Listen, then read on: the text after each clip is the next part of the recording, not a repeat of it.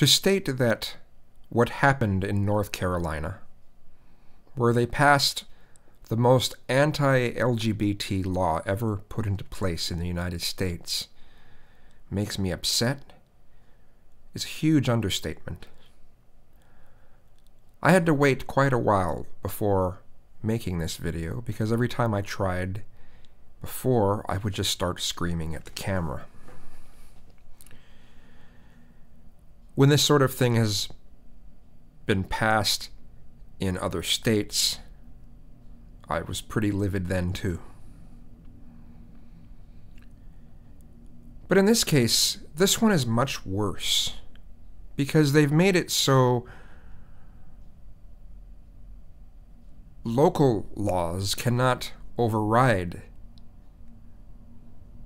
this state law. Even though Republicans seem to talk how important local laws are supposed to be.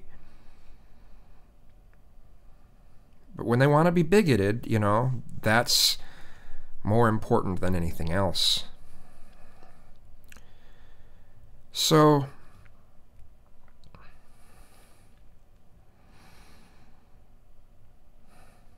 it seems Republicans like to give religious people special rights.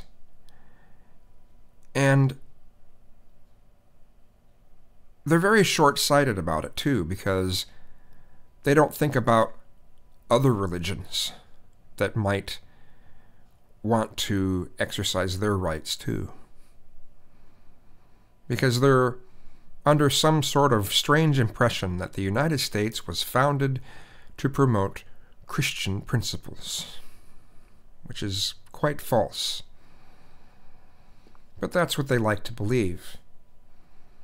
They want to rewrite history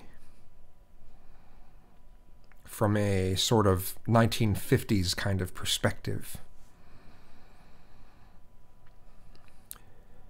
Minus the corporate tax rate, of course. But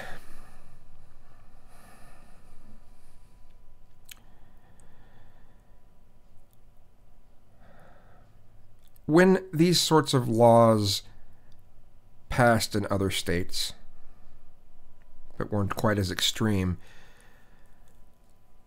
I had actually called for things that would probably be considered terrorism. I called for riots.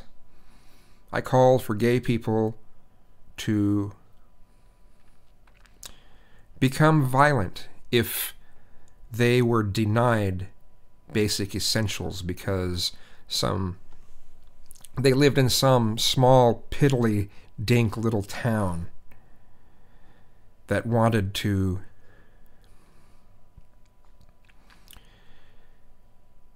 like there's only one grocery store around and they want to just get some basic groceries. And I'm picturing the cashier saying, well, sorry, we don't serve gay people here. It's my religious liberty. I'm just picturing some gay person saying, care to say that again? If I said it again, then the gay person beats the shit out of the cashier. And I called for that sort of thing last time, and it was inappropriate. It was very emotional. Though if this shit starts catching on in more places, you might find me saying that sort of thing again. But North Carolina is like they're trying to emulate Russia or something. So, now I think that people should exercise their beliefs, whether or not they're religious-based or not. And of course, I imagine the Republicans will be like, well, it has to be religious beliefs for it to be valid. To me, beliefs are beliefs. Just because they come out of religion doesn't make them any more important. Or at least that's not the way it should be anyway. I've talked in other videos about how if businesses are to have dress codes, people shouldn't be able to bypass the dress code just because of a religious belief. Either everyone has to follow the dress code or nobody should have to follow the dress code. One shouldn't have special rights just because they're religious. So I'm suggesting that people should discriminate against Christians. Literally, ask the question. A customer comes in and the employer goes, well, are you religious? Do you believe in the Bible? And the customer might go, well, yeah. Well, I'm sorry, we don't serve Christians here. And it'd make the news. It'd be all over the place, and Republicans would be outraged. And that's all it would take, I think, to show how outrageous this whole thing is. How dare you discriminate against a Christian? How dare you? That's outrageous. Yeah, just as outrageous as discriminating against someone because they're gay. You have a choice in your belief. Someone doesn't have a choice in who they're attracted to. So, but this whole thing brings back a number of negative memories for me. There have been a number of gay activists in the 90s who I feel very strongly did more of a disservice to the gay community than anything positive. And it's why, when I have discussed gay people becoming violent towards some of these people, I didn't really think it was that bad when I compare it to how ineffective groups like ACT UP are, or were anyway. I don't even know if they still exist anymore. They were supposed to be for AIDS activism, but they went into other areas. When one of these kinds of initiatives or measures were being promoted here in Washington State, Oregon had one called Measure 9, a friend of mine and myself and some other friends of his, we decided to dress conservatively and go to a planning meeting for this initiative. And there's this speaker talking about religious freedom, this or that, and it's all about freedom. And so we'd, each one of us made sure we didn't look like we were together. Each one of us would ask these questions. Well, it says it's going to do this and this. How does that work when it comes to freedom? It doesn't say that anywhere, the speaker says. Well, yeah, it does. It says it right here, and we read it off. Well, that's not what it meant. We're like, that doesn't matter. That's what it'll do. And some of the people and the rest of the people that are attending the meeting are kind of murmuring, oh, we didn't know it did this. We felt pretty successful. This happened several times. Then suddenly, ACT UP bursts open the door. And they all go, you should be ashamed of yourselves. Shame, shame. And they circle the room every step they take. It's shame, shame, shame. It took several minutes for them to circle the room. And of course, the speaker let them in without any issue, didn't tell them to leave because he knew that they would make most of the people in that room support the bill. Whether or not it really stood for freedom or not, he'd get their backing. And that's certainly what happened. But that's what ACT UP did. That's what they like to do. I remember being at a pride parade. I've talked about this one a few times too. And I was in this youth group called Oasis, and we had this little area that we were marching in the parade, and ACT UP was in front of us. And there were some Christians standing on the sidelines with the signs that are like Westboro Baptist Church. And what did the people from ACT UP do? Well, they're going to go up to them and go, "You have to accept us. You have to accept us." And that was probably distorted, but oh well. And I'm thinking to myself, that is the stupidest thing you could tell them. Are you fucking idiots? They were, as far as I'm concerned. Then, a couple years later, I decided, well, I'm going to try to get involved in gay activism. So I went to an ACT UP meeting. It was very difficult to find out where this meeting was. They were very secretive about it. And so we're sitting there, kind of, what do you call that? Indian style, you know, I forget what it's called. You're sitting on the floor. And we're all talking about this march on the Capitol building that we wanted to do. And they're saying, we want to prove that we're just like everyone else. And then they start to talk about the outlandish outfits they want to wear to this march. And I'm saying, wait. I thought you were saying that you wanted to prove that we're like everyone else. Well, this is who we are. And I'm like, that doesn't make any sense. That you just said you wanted to prove we're like everyone else. I just couldn't figure it out. I mean, these outfits they wanted to wear, I mean, they would be things that Lady Gaga would reject, okay? I mean, that over the top. Things that stand 3 feet above their head, you know?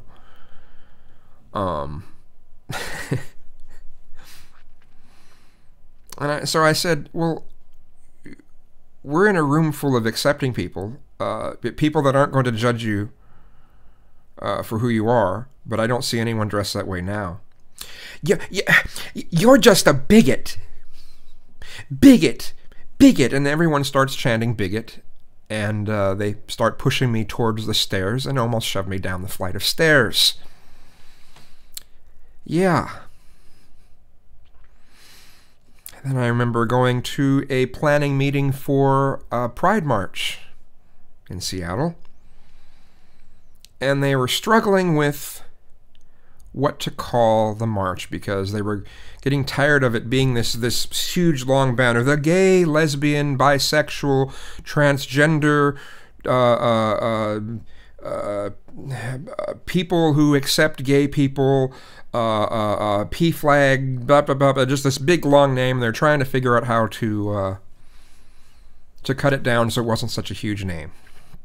So I said, well, how about calling it the Sexual Openness Parade? That's not what this is about. I was like, well, what's it about then? Guess what happened? The same thing that happened at the ACT UP meeting. You're just a bigot. Bigot. Bigot. Until I left. So, needless to say, I don't have very good opinions of gay activism. I've clashed with this sort of thing for a long time. And so this law that got passed in North Carolina makes all that stuff come back to me. Knowing that people probably aren't going to have any sort of methods that will actually work to tackle this issue. It'll be a bunch of people pushing forth, you have to accept me. And organizations that will try to put some sort of legal pressure and will fail. One of them, the Anti-Defamation League or whatever it's called. I know there'll be all this pressure.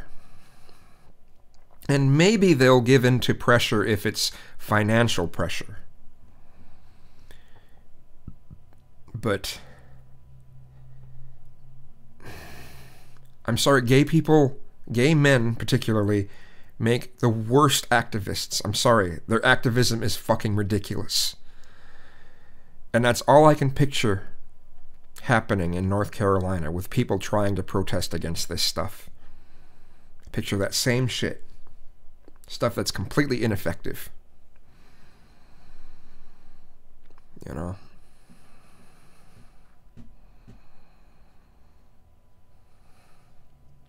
So I'm hoping there'll be some business that says, oh, we discriminate against Christians.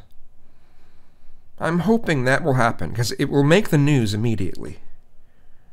It'll make the news immediately, and there'll be a big rigmarole about it.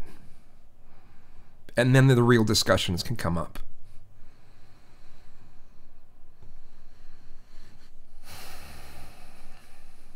But honestly, I think in this regard, the Republicans are just going to get their way.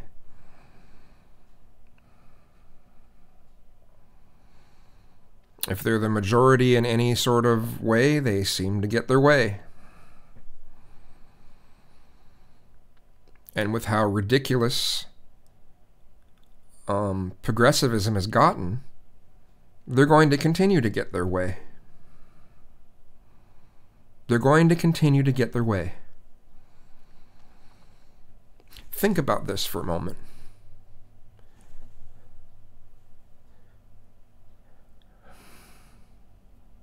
And it wasn't until these batshit crazy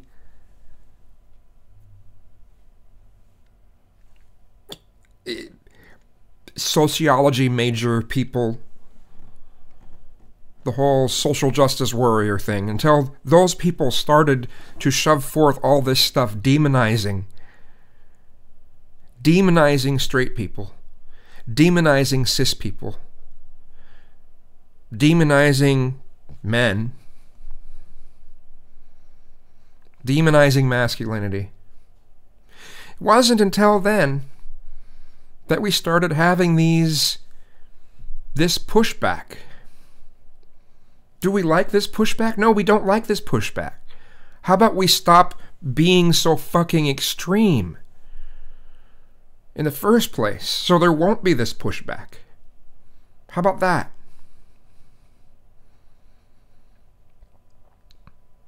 How about stop being so fucking ridiculous with the way that people are activists? How about that?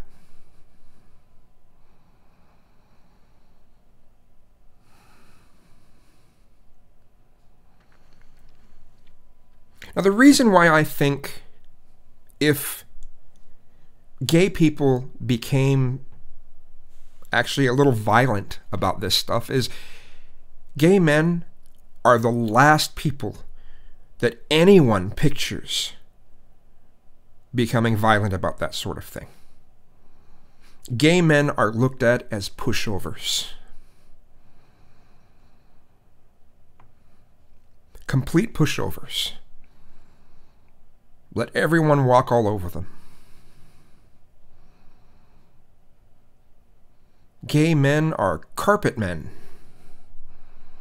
for the most part. And so, if a lot of gay men started acting quite different than the stereotype, it might make people go, oh shit. But usually, you know, their version of violence is, you have to accept me. I'm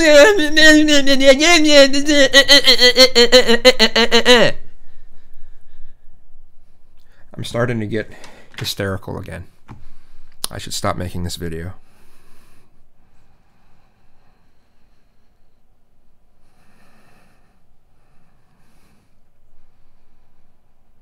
I can't stand the way the gay activists go about things. I can't fucking stand it. Completely ineffective. Completely ineffective. It's one of the big reasons why it took so damn long for anything to be done about the AIDS crisis. It's one of the biggest reasons why it took so fucking long.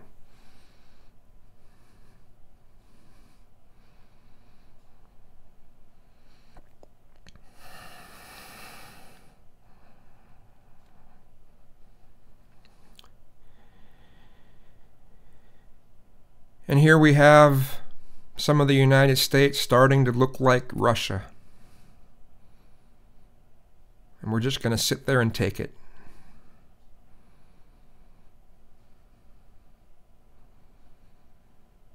And then the primary support we're going to get is from, oh, look, BuzzFeed News.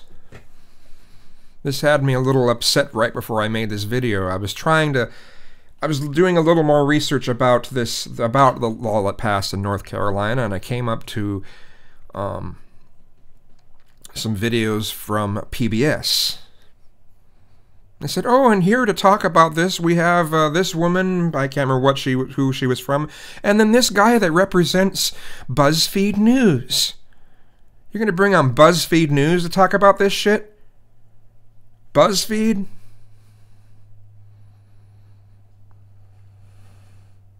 Why not bring MTV on? Yes, you're sure to get lots of understanding and support from people by bringing on these kinds of people, right?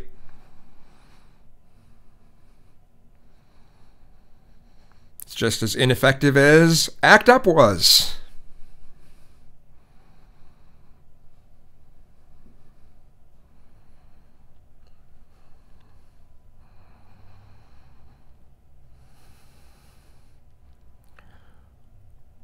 What happened to smart activism?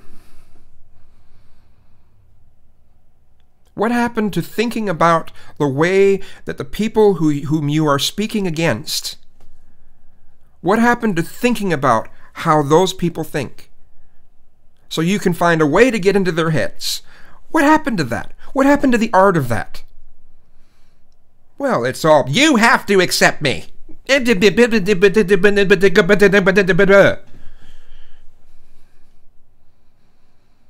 You're just a bigot. Bigot. Bigot.